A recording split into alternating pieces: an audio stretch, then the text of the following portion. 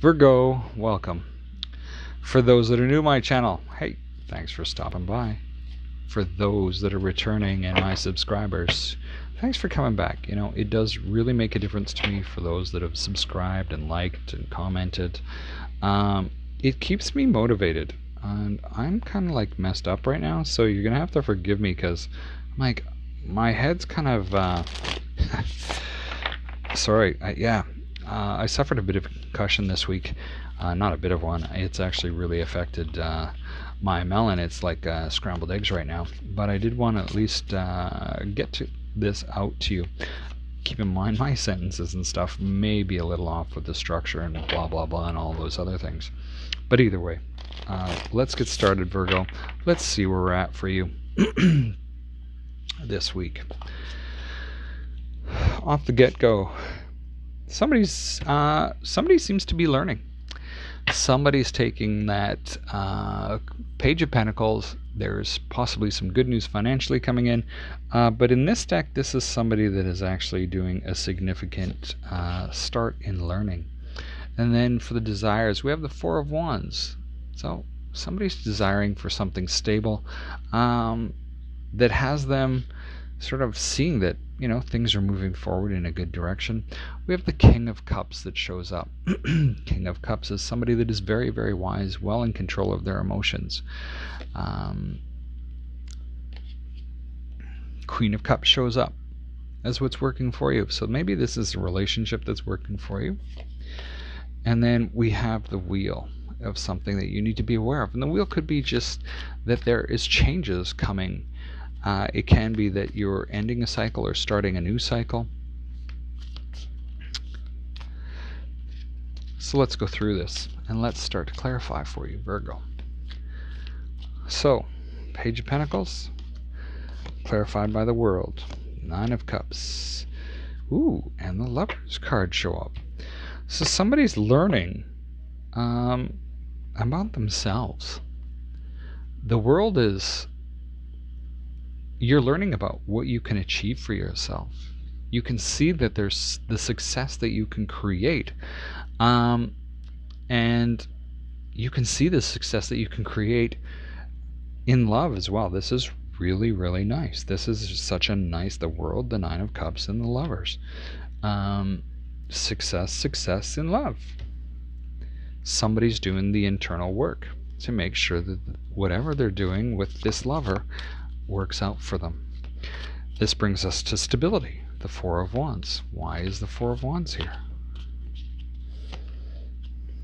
Ace of Cups, Five of Wands, Six of Wands. So 4, 5, and 6, perfect. So we're moving forward. There's progress being made within this love. Even though there's a little bit of conflict, you're feeling super successful in that and enjoying how you feel within that relationship. Now, the King of Cups is the outcome. So why is the King up? Three of Cups. This is a really nice read. This is a really nice read.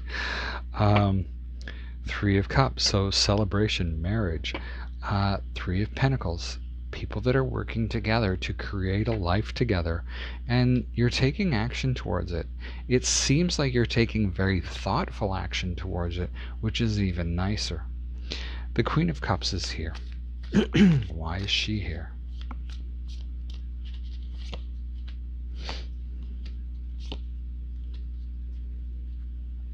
We have the Knight of Swords, the Ten of Cups, and the Four of Swords. It seems like the Queen or whoever is in your life supporting you is very quick in their thinking. They understand what's going on. It may seem chaotic, but they're balancing that out for you.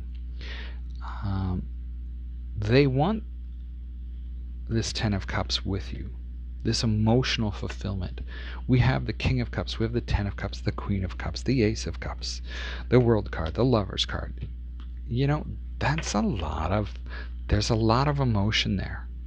And the Three of Cups, this is really nice. This is very, very stable.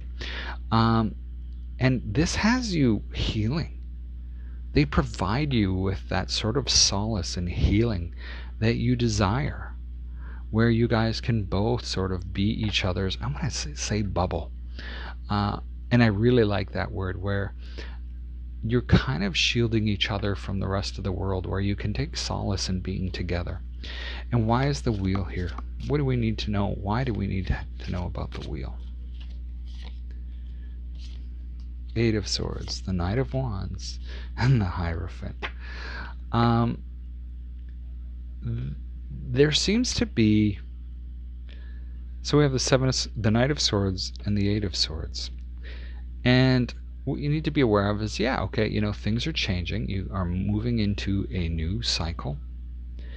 And that new cycle's got you in your head about whether you want to move in with this person and possibly marry them, is kind of what I'm getting. This is a really nice read, actually. You're in your head about it. There's no outward signs that's making this wrong. But you're in a... change is sometimes not the easiest thing to go through. And then we can go back to sort of that learning that you're going through as well. There's so many positive cards here for you. So I want to pull 3 more cards, just in case. 1, 2, 3. 6 of Pentacles, the 5 of Cups, and the Judgment card. There seems to be the hope for sharing. There seems to be this worry that I'm going to be disappointed. There's possibly regrets. But at the same time, there's this choice with the Judgment card here. Are you going to sort of renew this relationship if this is an old relationship that's coming back? Or are you going to make that choice and be there? And be there 100%. This is kind of interesting. There's a lot to be shared between the two of you. But yeah, be aware of that sort of disappointment. It's possible that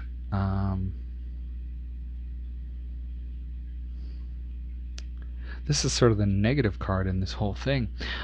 This 5 of yeah, it's just feeling let down. Maybe you're not thinking this is all that it could be, but at the same time, look at it for what it is, because it can be very, very beautiful. Virgo, that is what I have for you today. Thank you for being here. Best of luck with this week. I would be really grateful for some comments to be left with below, just for those that this really resonated with. It would be really cool to see how this actually turns out for you. Thanks for being here. We'll talk to you next time.